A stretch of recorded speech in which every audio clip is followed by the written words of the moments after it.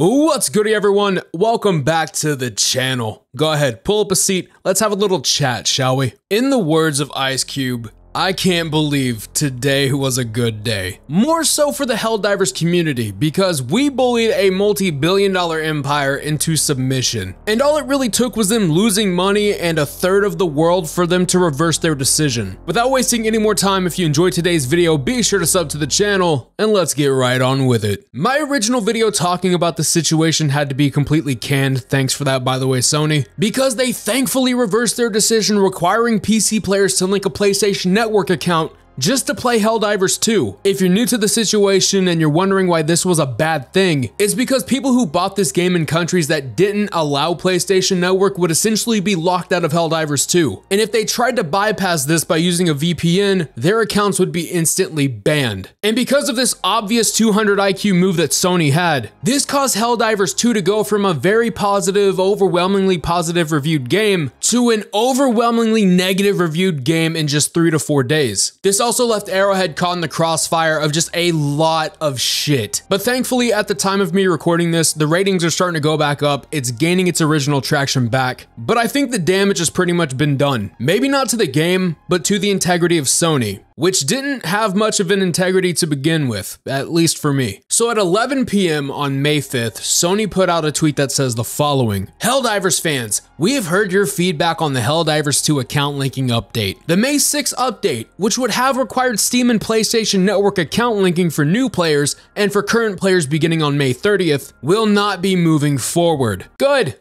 See? How hard was that? It goes on by saying, we're still learning what is best for PC players and your feedback has been invaluable. Thanks again for your continued support of Helldivers 2 and we'll keep you updated on future plans. Now, I'm gonna ask the same question I asked in my original video. Sony, are y'all this fucking stupid? What do you mean you're still learning? I know that the PC market is kind of fairly new to y'all, but guys, it's not that hard to learn that when you cut off a portion of the world after taking their money, people aren't going to be happy. It's like getting your driver's license and then years later you get into a wreck, and then when the person you hit hops out of the car and starts screaming and yelling at you, you tell them that you're still learning how to drive. Y'all aren't stupid. You've made billions by making mostly smart decisions. Don't use ignorance just because y'all lost a shit ton of money. Now, the one person that I wanted to hear from the most about this was the CEO of Arrowhead. He was kind of fairly active on X or Twitter for a little bit, and thankfully, he quote tweeted this announcement and said the following: Firstly, I am impressed by the willpower of the Helldivers 2 community and your ability to collaborate. Secondly, I want to thank our partners and friends at PlayStation for quickly and effectively making the decision to leave PSN linking optional. We together want to set a new standard for what a live game is, and how developers and community can support each other to create the best game experiences. Not gonna lie, that's a solid reply. Alongside this, he actually posted a concept for a cape that he found on the subreddit, I believe, and he's working with his team right now to make sure that this cape becomes available and is free to everyone. Yeah, it's not a major thing, but hey,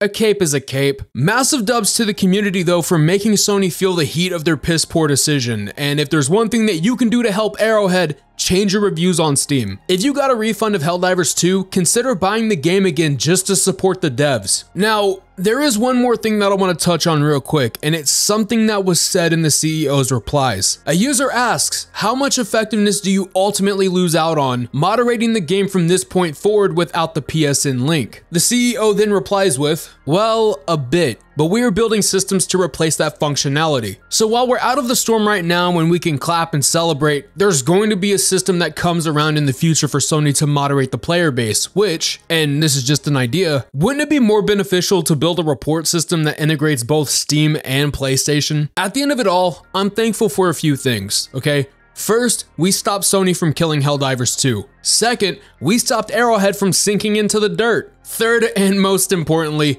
we stood on fucking business. We went to war with a billion-dollar company and won. But in all seriousness, going forward, I want all these companies, either AAA or indie, to realize that requiring third-party accounts is really nothing more than an inconvenience and should only be seen as an option. In this case, Sony should make going through the hassle of setting up a PlayStation account and linking it to Steam tied to a cosmetic incentive. Like, if you link your accounts, you get a cape, or an armor set, or a weapon skin, something that makes doing this even worth it. But while I can be a cynic and take some jabs here and there, this whole situation comes with the discussion of what made Sony truly change this. Sony is typically bullheaded about a lot of the decisions that they make, so seeing them revert back on this decision that they made, that's why this feels like such a huge win to us. Could it be that Steam was authorizing refunds to people with more than 2 hours on file for the game? Could it be that they didn't want to ruin their chances on capitalizing more on a PC market? I don't think we're ever going to get more than a corporate nothing burger of a response and then countless days of speculation from here. I just hope the other company that decided to treat their player base like shit took notes on how you handle a situation like this.